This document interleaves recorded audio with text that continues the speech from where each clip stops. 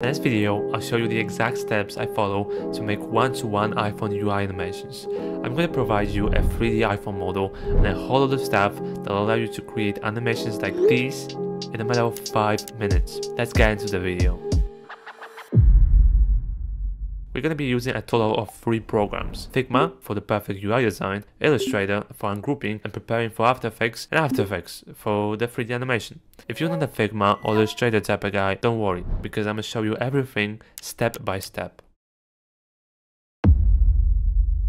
We're going to start with this iMessages UI. It contains a screen that we're going to use and additional 2 notifications. The tutorial to using these notifications you'll find on my Discord page. We're going to focus on the screen. The first thing we want to do is edit these messages. So I'm going to go into this bubble by double clicking 3 times. Now we can edit the text message. You can see that I unselected the text layer. Now it's time for me to move this border to the left. I'm going to edit the second message. I need to repeat the same thing I did just now. Now I'm going to show you an example if there are 2 lines of text. Now, this is a long text message. The first thing you want to do is grab this border and drag it to the left. This text layer goes out of the bubble, so you need to grab the bottom border and drag it down until you see 7 pixels right here. Now this text message is not in the right place. I'm going to drag this down by holding shift and holding left click, and the default spacing between the iMessages is 10 pixels. By holding alt and selecting this message, I can see the spacing between these messages. It's 21. I need to press 11 times arrow up. 1, 2, 3, 4, 5, 6, 7, 8, 9, 10, 11. Now the spacing should be fixed. Now let's edit the last message. A way to add more messages is by going to the layer section and duplicating the bubble. Always remember to rename the layers. Bubble 5. I'm going to drag this down and it needs to be in the messages frame. Drag this downwards until you see 10 pixels. I'm going to check it by holding alt. 9 pixels to 9 pixels. 9 pixels upwards. 1, 2, 3, 4, 5, 6, 7, 8, 9. I'm gonna change this layer, and this text layer doesn't fit the bubble, so I'm gonna edit this by dragging this border. Now it's time to export this iPhone UI. Click on the name right here and go to Export Settings. Select SVG and unselect the outline text. Select Include ID Attribute. Now let's export it. Name it something like Figma Export and save it wherever you want. If you don't have the Adobe Illustrator icon here, right click and go to Properties and change the open with. You should have the Illustrator somewhere here. Press Apply and OK. Now it's time to open this in Illustrator. This should display the Figma iMessages UI. Now, the first thing you need to do is expand these layers right here. All the layers that are named Ungroup, I want you to ungroup them, right? So, select this layer by clicking on this little circle right here, and the only shortcut you're gonna need is Ctrl+Shift+G to ungroup the layers and ungroup the messages frame as well. Now our task is to go to each bubble and ungroup the messages and extract these messages outside of the bubble. Repeat that task until you have the text messages, all the text messages outside of these bubbles.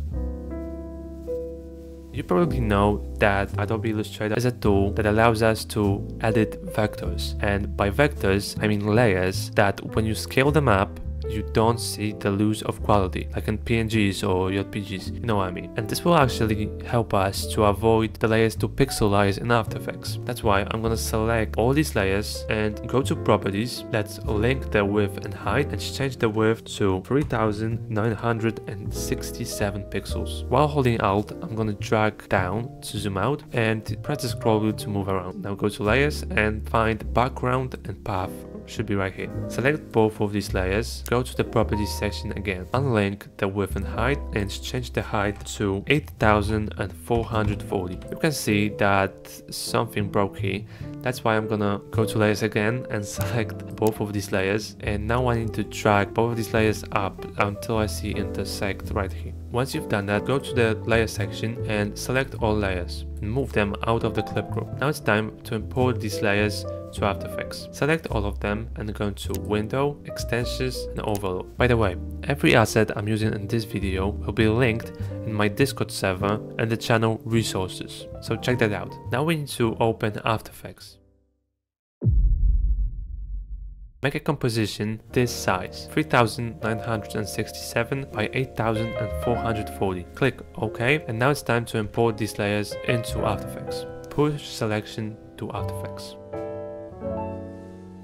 I'm gonna select all of these layers and move them down. I'm pressing arrow down here to move the layers even more closer to the composition's edge. And the resources I'm gonna give you, there will be this keyboard PNG file. I want you to drag it inside of your composition. The iPhone model clips the borders right here, the edges of the borders, and I wanted the mic and the happy smile face here to be visible. That's why I added some dead pixels on the side. I'm gonna scale this down. I scale it down, so I'm gonna scale it up a little and place it at the bottom of your composition. And the resources, you're gonna find chevron for the name, it's gonna be right here. Chevron for leave the message tags, I guess that's it. And emojis, these are basically all iPhone emojis. I'm gonna drag this chevron right here and another chevron right here, and we're gonna move this upwards and to the left and reverse the scale because we want it to be reversed.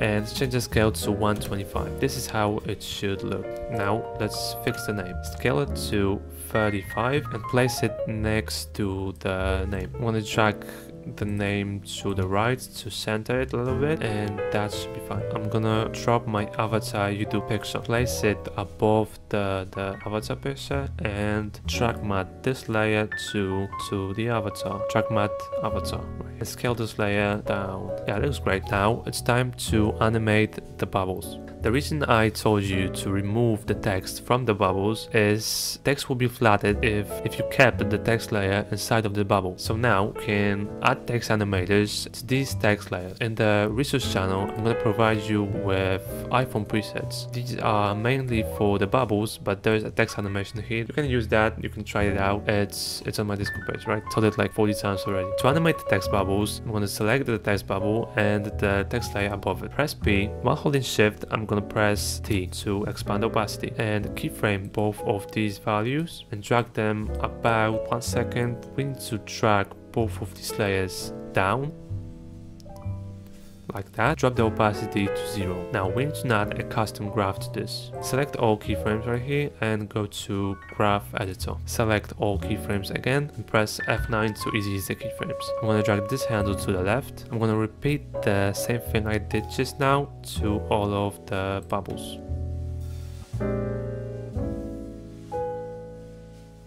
I'm going to copy the graph we just made with Motion Tools. It's a free plugin, you can install it, just search on Google something like Motion Tools and you should have it. Now I'm going to paste the graph to all of these layers. And now we need to stack these layers so the messages move out to each other. That's why I asked you to rename the bubbles, right? This is how the animation looks. Select a layer right here and Ctrl A to select all layers. We need to pre-compose all of these layers and call them something like huge comp. The next thing we need to do is press Ctrl K to see the composition settings. I have a preset right here for iPhone, but you want to change the width and height to these numbers. Press OK, scale the huge comp to 23.7. Nothing should be empty around the borders, there shouldn't be anything black. Now we need to pre-compose this huge comp, name it something like iPhone display. Now change the composition settings to 180 by 1920. What we need to do is add a solid layer. I'm going to press Ctrl Y, doesn't matter what color it's going to be. Now we need to add an effect called Element 3D. This is going to allow us to import the 3D iPhone model as well as animate. Now before we go into scene setup, go to custom layers, custom texture maps and change this to iPhone display. Now it's time to head into the scene setup. In the resources I'm going to provide, there will be these two Element 3D models. You want to Control C them, go to Documents, Video Copilot, and you can paste them right here. If you do that right now, you might want to restart Element 3D or even After Effects. When you do that, you're gonna have these two models in your favorite category. You can double tap on this model and double tap on the iPhone 14 Pro Max model. Now you should see that this model already has colors and everything attached to it. So that's basically 2 clicks and you're actually done with the iPhone model. Now in the resources, there will be a couple of different environments for you to load. These are the 6 environments I've prepared for you. When I was making this for the first time, I actually found it annoying that the environments were sharp. These all have Gaussian blue on them. Now I'm gonna select something like Urban Day, because why not? This is the environment. Click OK. You can even see the reflection right here. Click OK. Now in your composition you should have this iPhone. Now to animate this iPhone, you want to head to World Transform. Let's keyframe the world position, keyframe the scale, as well as all of these 3 rotation values. Now drag all these keyframes to the beginning. You might want to scale this iPhone a little bit up and then move the camera closer to the right side because the messages start from the right side, right?